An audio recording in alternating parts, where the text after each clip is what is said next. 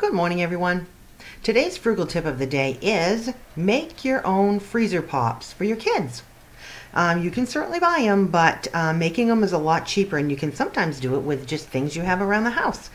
You can get the little container things to make them with anywhere. I've seen them at Walmart, Family Dollar, Dollar Tree. I've seen them everywhere. So you can get the little freezer pop plastic container things to make them in, and then you can make your own freezer pops. And some of the things, first of all, I wanted to tell you that I got inspiration for this from Amy Decision at the Tightwad Gazette. So I just want to read a little blurb to you because I think it's so funny. This is what some of her suggestions about things you can put to make up freezer pops. These are her first few ones. Homemade plain yogurt, especially what didn't set up well. Homemade jam, especially what didn't set up well. Leftover Jell-O, especially what didn't set up well. So she's really being super frugal. I told you she was. But anyway, some of the suggestions I have. Like I said, homemade yogurt. She says homemade if it doesn't set up well.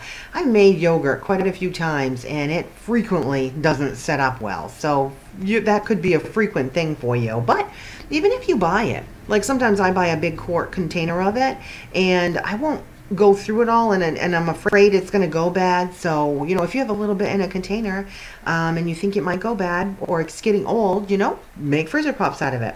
So yogurt, jam, even if you have store-bought jam, you can scrape the container out, put a little bit of water in it and scrape it out and use that. Any kind of fruit you have, either fresh or canned. Juice from canned fruit. This is what I usually, I always save the juice from these. I personally like to have mandarin oranges in my chicken salad. So I always save that mandarin orange juice because it's great in marinades or freezer pops. So juice from canned fruit. Juice, if you have like apple cider or apple juice or pineapple juice or something like that in the refrigerator that's kind of old and it's going to go bad, or you want to just clean the fridge out, or you need something to make pops with, hey, use your juice. Cranberry sauce, I think that's a good one, a good suggestion. The cranberry sauce that comes in a can that you have at Thanksgiving time? That's a good use. Pudding, any kind of pudding. Kool-Aid, I'm not really sure if people do that anymore. I was never a Kool-Aid fan for my kids.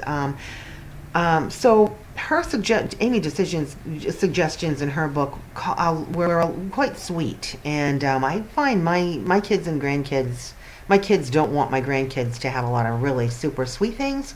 So I tried to think of some things that were not on the sweet side, maybe a little on the creamy side or something like that. And I was thinking maybe eggnog. That's not out at the time of year that you usually have freezer pops. But anyway, use your imagination, guys. Anything that you think would work, hey, the kiddos would love it. Well, that's my frugal tip of the day, guys.